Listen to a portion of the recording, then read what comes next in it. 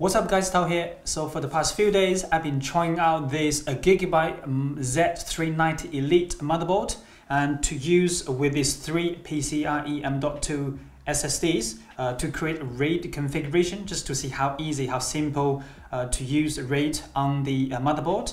I know this motherboard only has 2 M.2 slots, so therefore I'm using one of those M.2 to PCIe adapters, so to use these 3 M.2 SSDs all together. And yeah, if you're curious and if you like me, curious about the core configuration, stick around.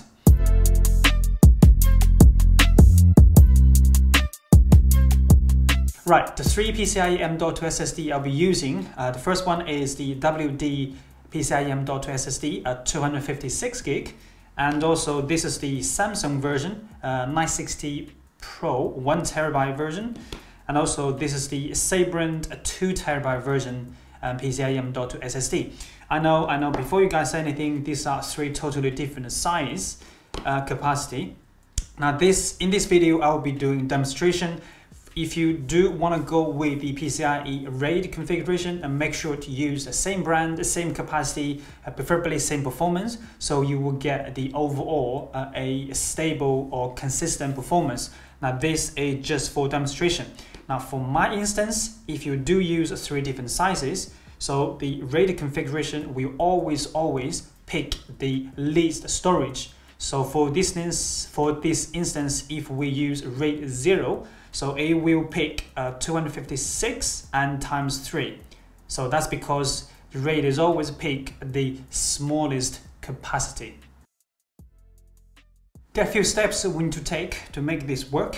First one is to install Intel RTS driver software inside Windows, Windows 10, and then go back to the BIOS to configure the BIOS setting and to let the motherboard recognize all 3, and also go back to Windows again and just to finish the setup. Now, just a word of advice for Hackintoshes, if you guys out there who use Hackintosh and Windows dual boot at the same time, you will have issue because Hackintosh or macOS rather will not recognize, it's not compatible with Intel RTS, the rapid storage technology. You might have to keep switching back to HCI and Intel RTS every time if you want to switch. We'll talk about a little bit more on this later in the video. So for now, just bear in mind, if you use Hackintosh, there will be a few more steps involved. Alright, now we have all 3 PCIe M.2 SSD plugged in, one of them with adapter. And let me show you in the BIOS, you can actually see all of them.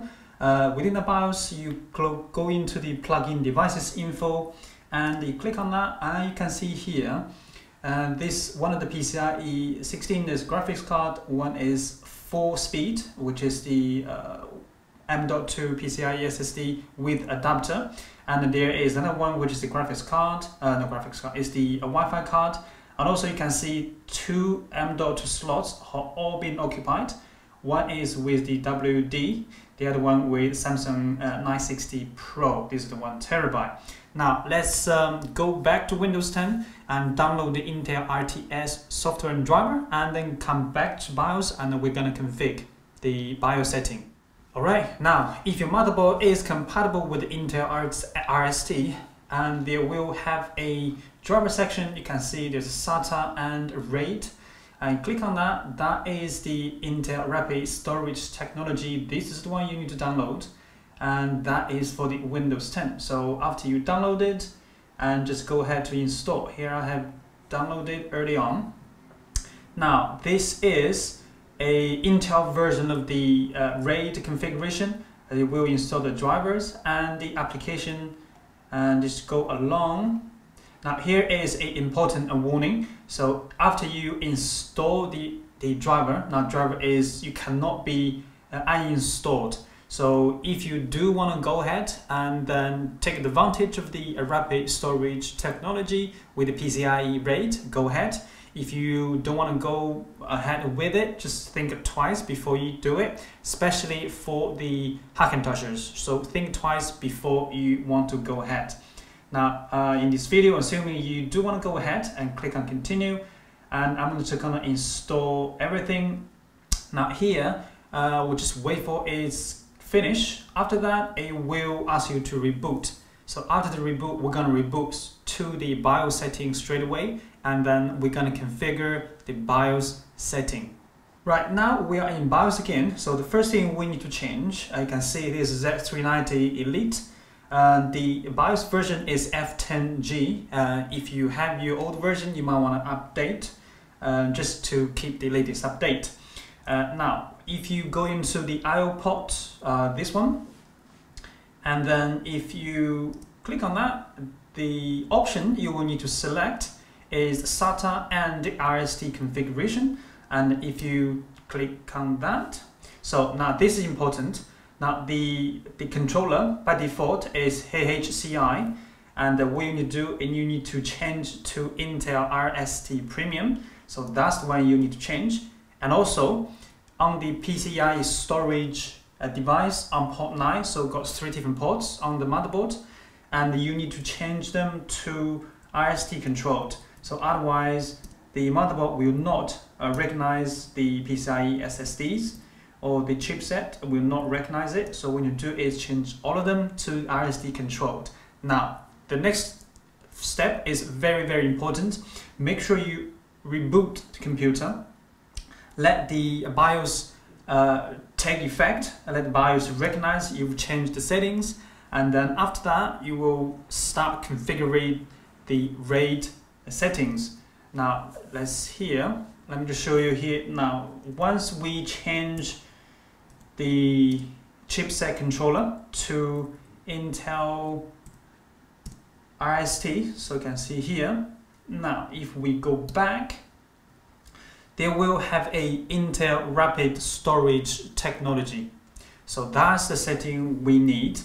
And before that, make sure you use RST Legacy Room disabled. So that is for the old connections. Make sure that is also disabled.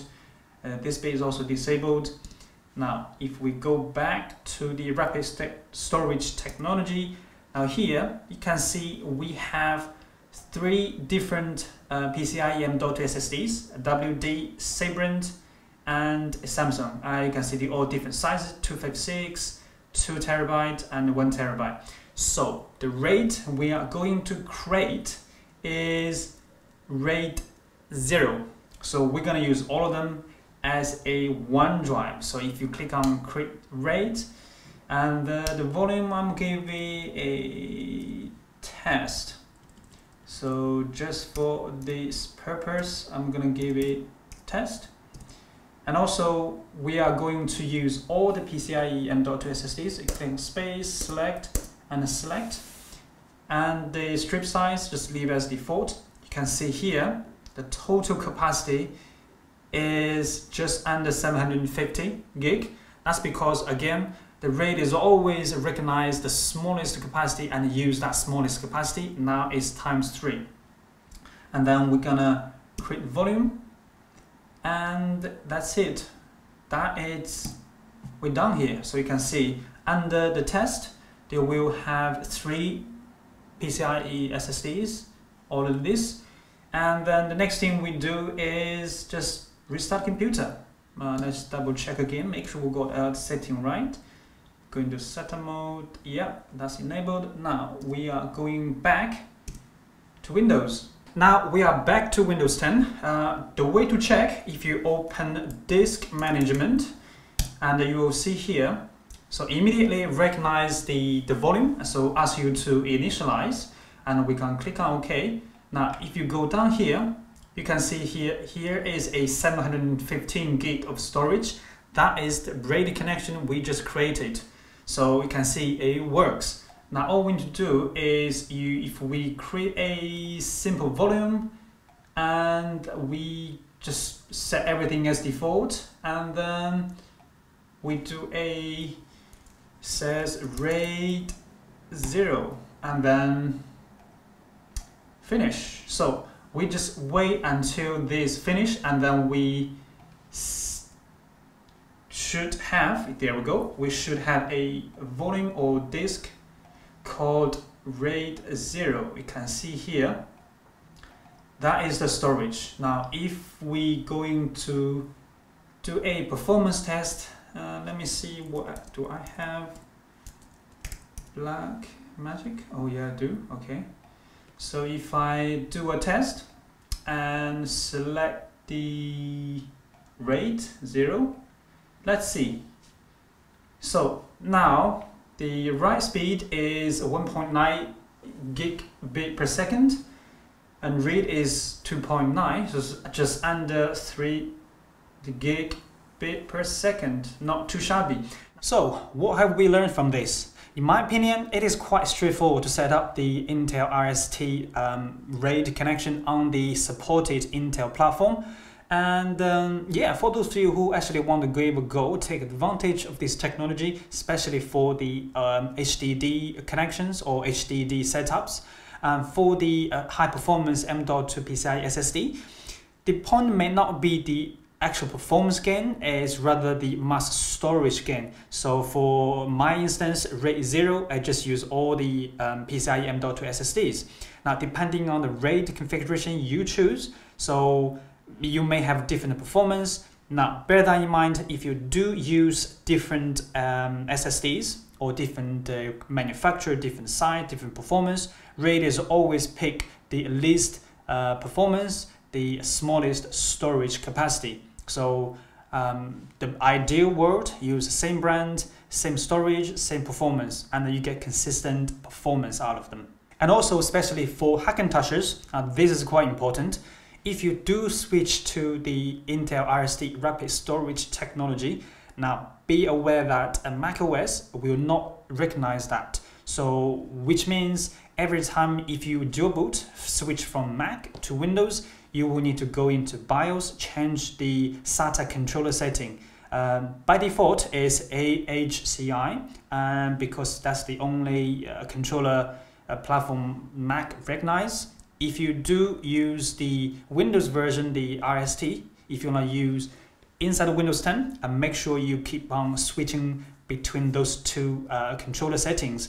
I know it's a pain, but it's if you want to dual boot the Mac and the Windows, you're gonna have to do that, I'm afraid, simply because Mac will not recognize the Intel RST.